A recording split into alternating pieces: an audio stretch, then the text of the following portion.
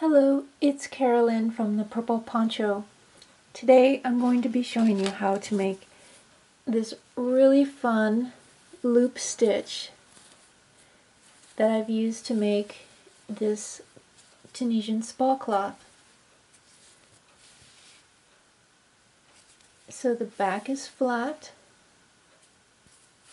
and then the front has all the loops on top. This is alternating a Tunisian stitch, simple stitch, and Tunisian purl stitch. And the loops are made on the return pass. So let me show you how Today I'm using a size 6.5mm furls Tunisian crochet hook. And I'm also using some Lily Sugar and Cream cotton yarn. And it's just the color in Off-White. And this is all I have left from that giant skein. So to begin, make a slip knot and place it on your hook. I'm going to chain 12. I have 12 stitches. And rotate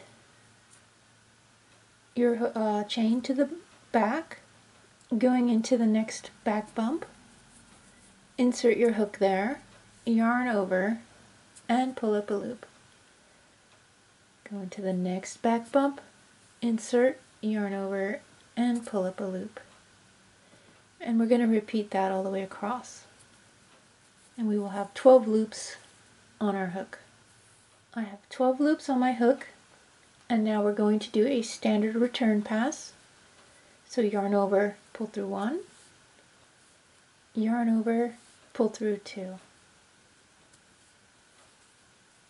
yarn over, pull through 2, and we're going to repeat that all the way across.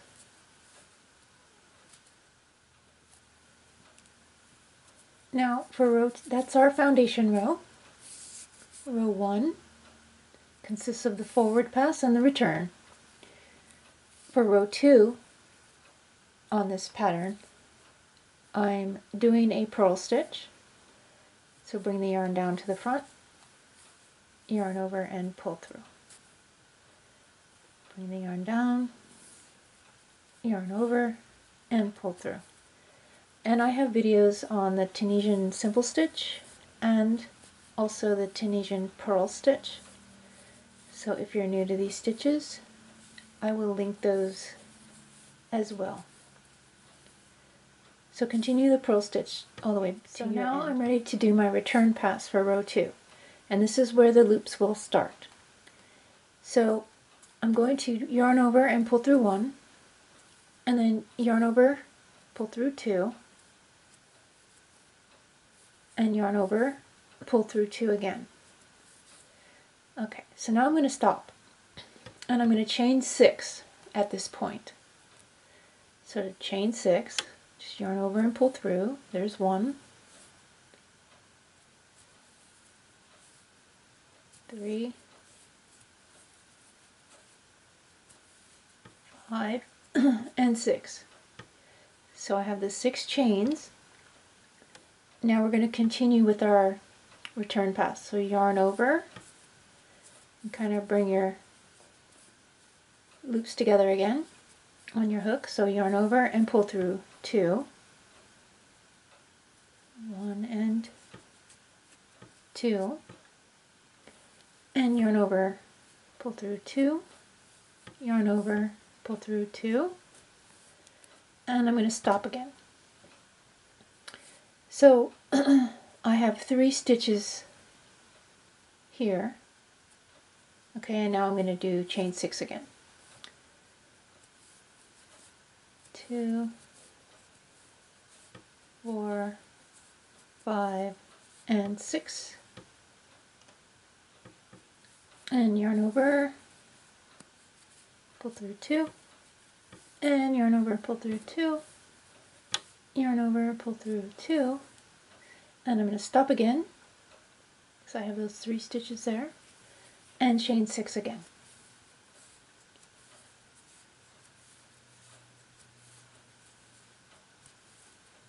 And 6, and then yarn over, pull through 2 until you're back at the beginning with 1 loop on your hook. So let's take a look. So this looks really strange and not very not very well put together.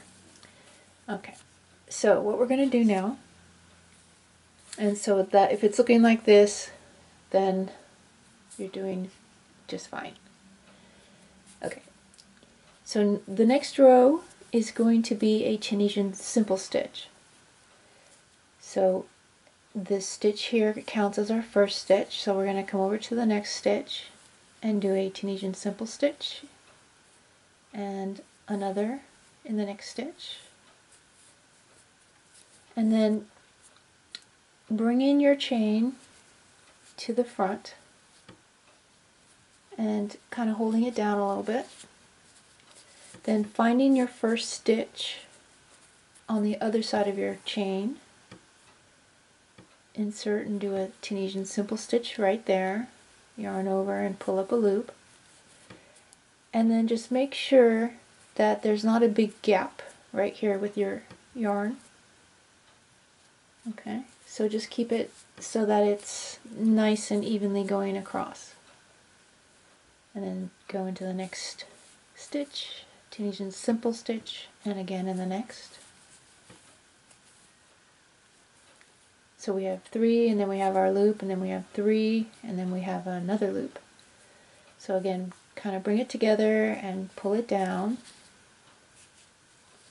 Find that next set of 3 stitches, go into the first one, Tunisian simple stitch, and pull up, and then continue across in that same sequence. And then the last loop, bring that down,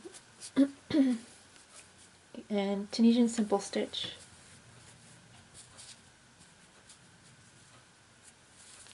And then going through both loops on the edge, yarn over and pull up a loop.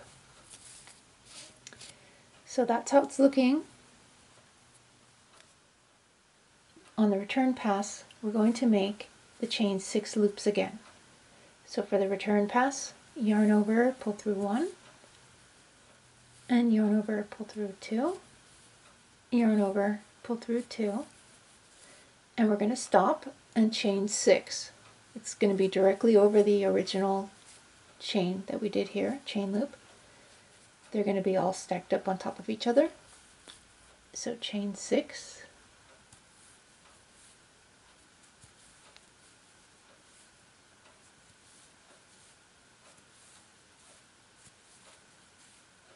and 6, and then yarn over, pull through 2,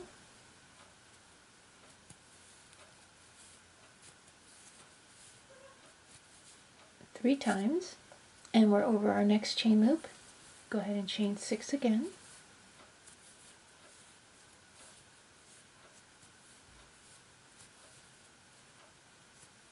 and then yarn over, pull through 2, 3 times, and we're over our last loop here, so chain 6 again,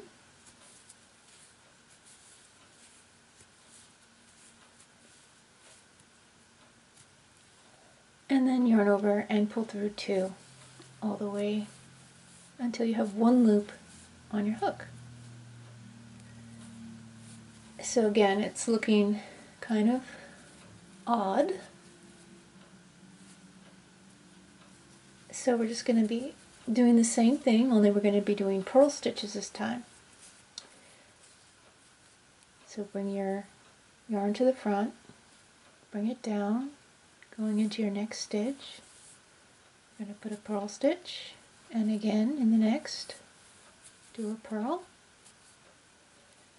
Then grab your loop together, bring it down,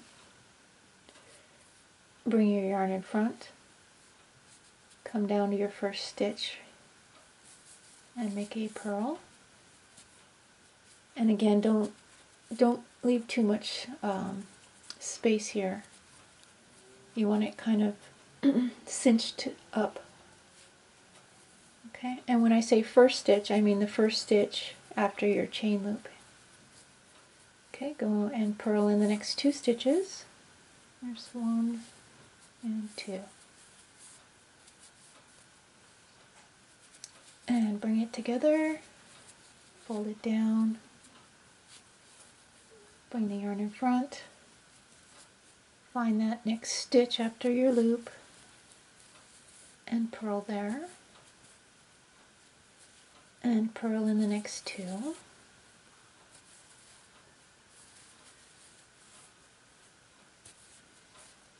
And repeat one more time. And come down, find that first stitch after the loop.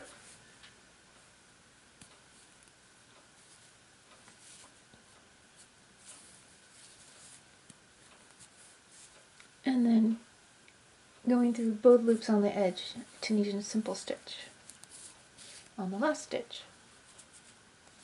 So now we have 2 rows of loops, and they're directly on top of each other. And return pass again, same as before. Yarn over, pull through 1, yarn over, pull through 2, yarn over, pull through 2, and then you can kind of see that's where you need to do your chaining, because it has just a slightly longer loop there. So chain 6,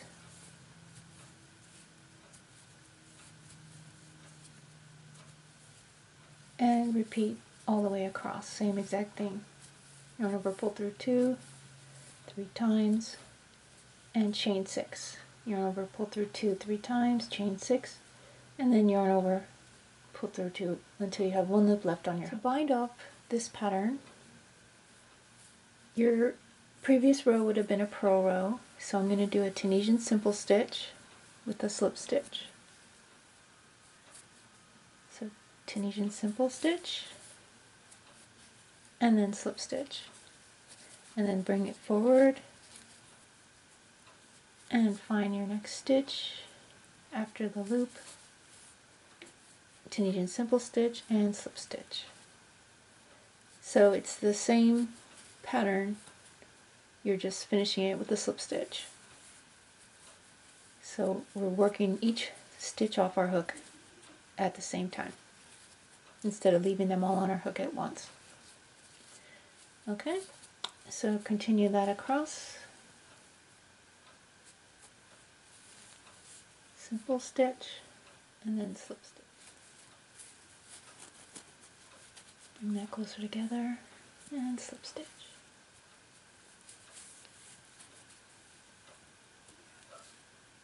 And going through both loops on the edge, yarn over, pull up a loop, and slip stitch. So here's this little tiny sample that just has 3 rows of loops to show you how to make it. Isn't that cute? So on my original cloth, I have 12 rows of the loops here. Okay. And I have the pattern on my website, thepurpleponcho.com. You can look up the Tunisian spa cloth series. This one is spa cloth number 20 on thepurpleponcho.com, so you can search that up and get all the stitch counts and rows that are needed to make this size. This is just the small washcloth size. So I hope you enjoyed this tutorial on how to make this really fun little loop. You can make them in any size that you like, and they give a really fun effect to your projects. So thank you for watching, and thank you for crocheting with me today, and have a wonderful day.